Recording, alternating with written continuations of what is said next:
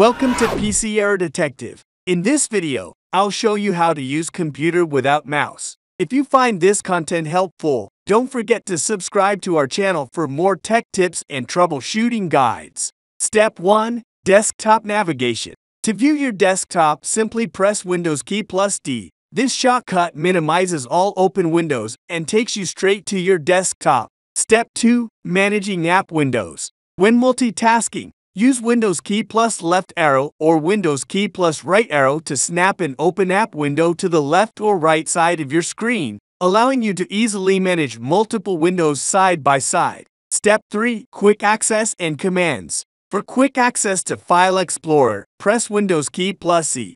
Need to search for something? Press Windows key plus S to open the search bar. To launch applications or execute commands, use Windows key plus R to open the Run dialog. And when it's time to step away from your computer, quickly lock your screen with Windows key plus L. Additionally, here are some essential keyboard shortcuts. Ctrl plus C, copy. Ctrl plus X, cut. Ctrl plus V, paste. Ctrl plus C, undo. Alternate plus F4, close the active window. And that's it. Thanks for watching and stay tuned for our next video.